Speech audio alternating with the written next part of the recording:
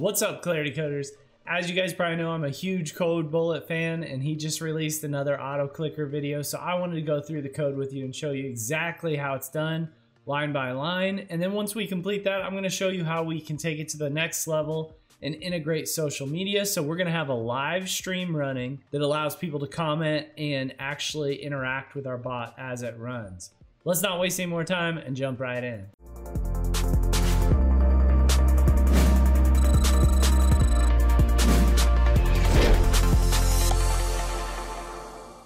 So the first thing you can do if you want to spin up this project, I'm going to show you how to do it on any game pretty much, but we're going to use Cookie Clicker, and it's one of the most popular idle clicker games. It's one of the first idle clicker games, and I wrote a little script that can show you how we can automate it and really very easily interact with the game.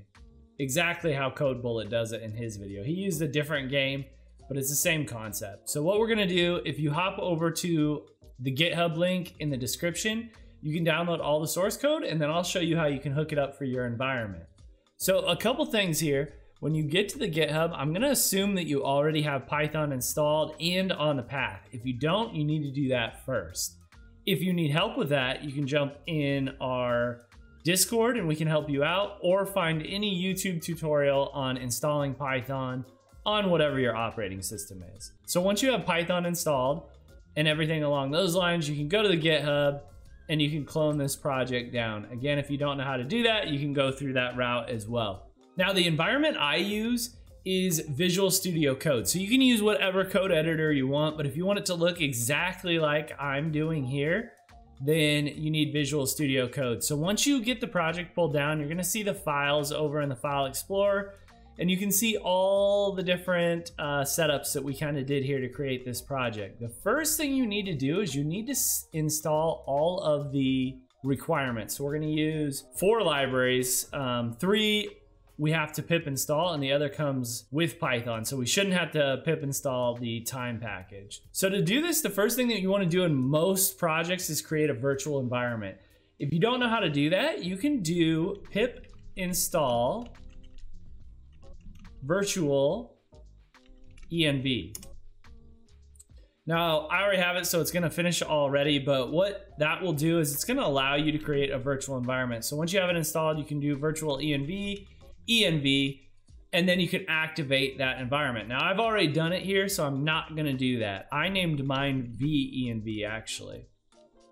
So now to activate that, I'm inside of bash, so I'm going to go source venv scripts activate.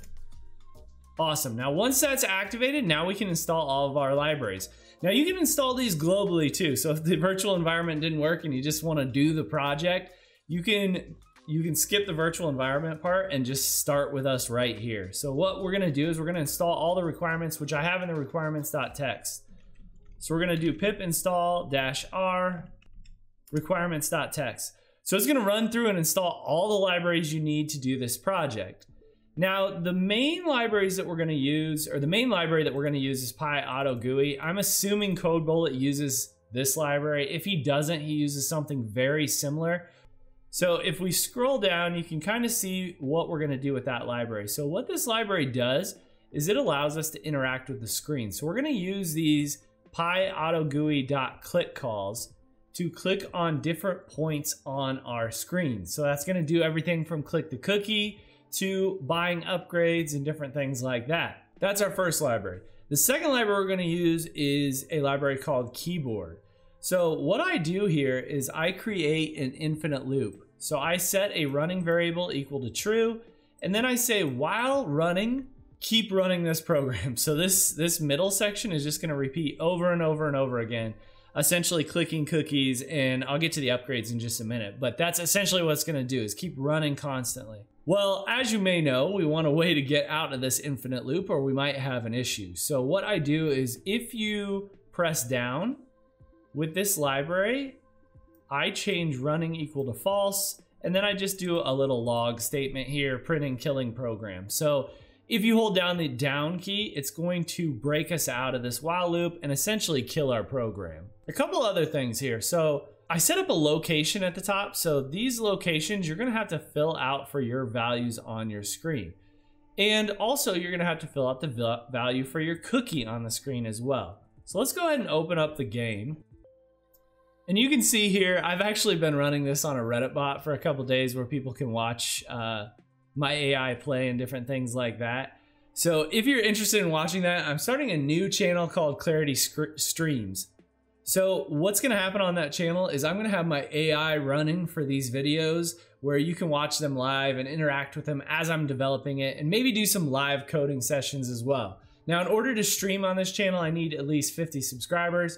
So join that channel, check it out at least, see if it's for you, and we'll have some more AI up there.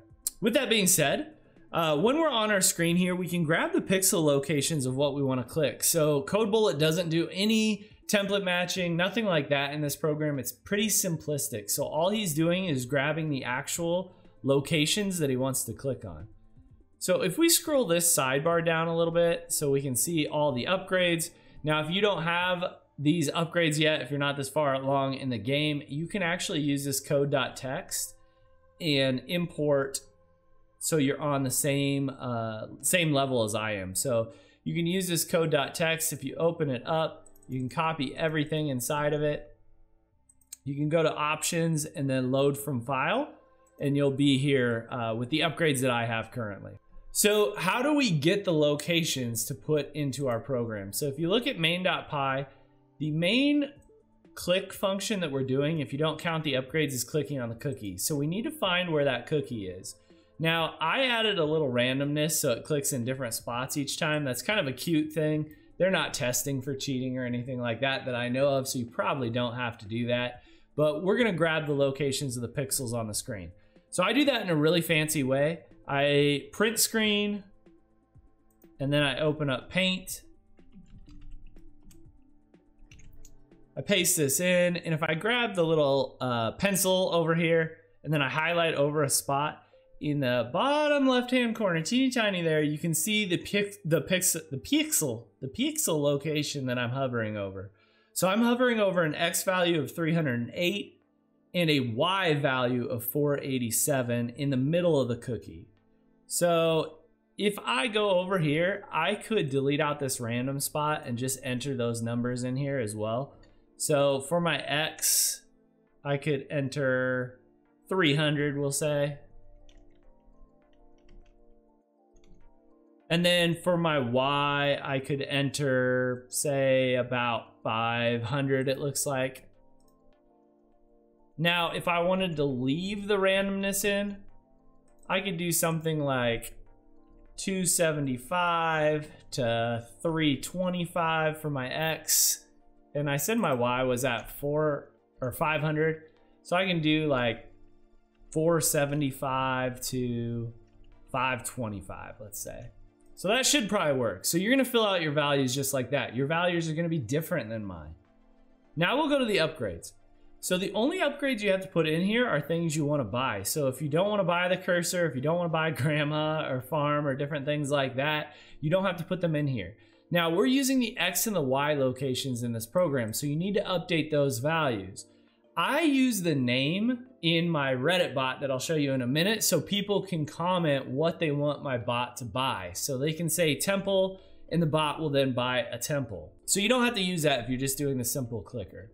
So you can go through these and you can update your values, and you can also knock off anything that you don't want to buy or that you haven't unlocked yet. Okay, so what about the rest of the program? The only other thing we do in this program is after so many times through clicking, I want to auto do upgrades. So the program can upgrade values itself. So what happens here is we use modular division. So we say our upgrade count, and this increases by 1 every time we click on a cookie. When that divided by the upgrade limit, the remainder equals 0, then we go through our upgrades.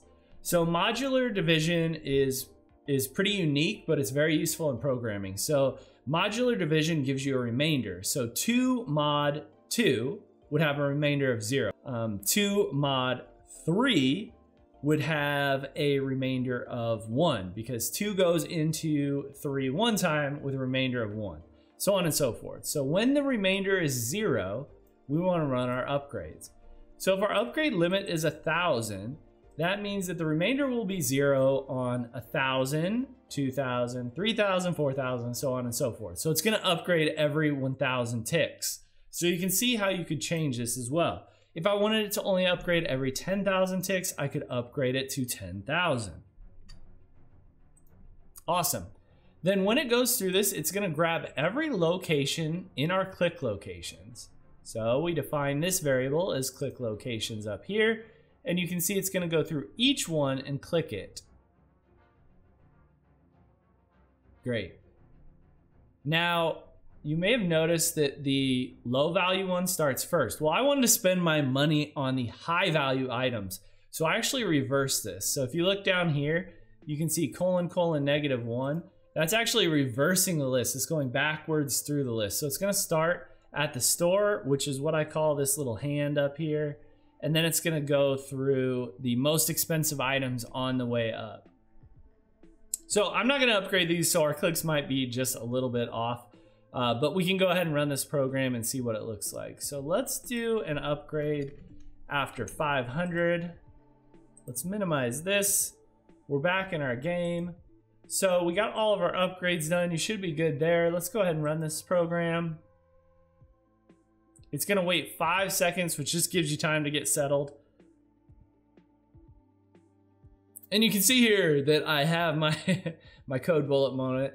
He would have Ricardo dancing on the screen or something, but I have 2 monitors and I had it set up, the game set up on the wrong monitor. So the auto clicker is going crazy, but PyAutoGUI has a failsafe where you can throw your mouse in the top right corner and that saves you. So I'm gonna chuck it up in the corner. You see it kills the program. I'm gonna flip my code window and my cookie window around. So if you have 2 monitors, you might have to adjust which side you're grabbing and that sort of thing.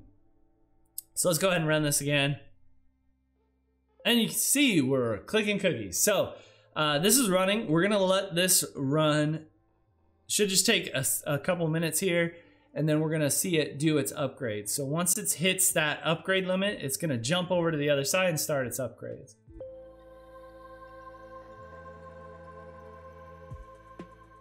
So we got 200, and this is pretty much it. This is the brains of what he accomplished in that video.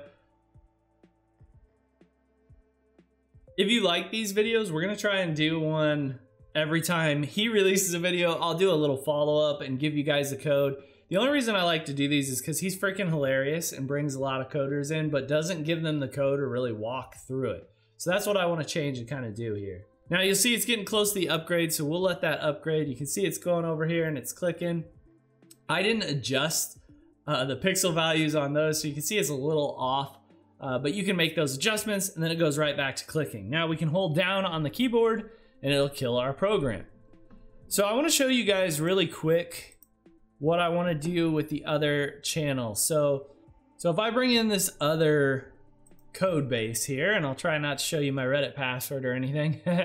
So you can see what I did here. So basically what I did with this Reddit bot, and I'll show it on the screen here as well, is I added some welcome messages and different things like that, and I live streamed my bot playing Cookie Clicker, and I allowed people to comment on that Reddit post that would then interact with the bot. So it would buy stuff or click the cookie or click somewhere on the screen or different things like that. So that's what I'm trying to do with Clarity Streams. So again, if you don't mind, hop over to that channel, subscribe, and I will have this bot and some different ones running on there in the next couple weeks.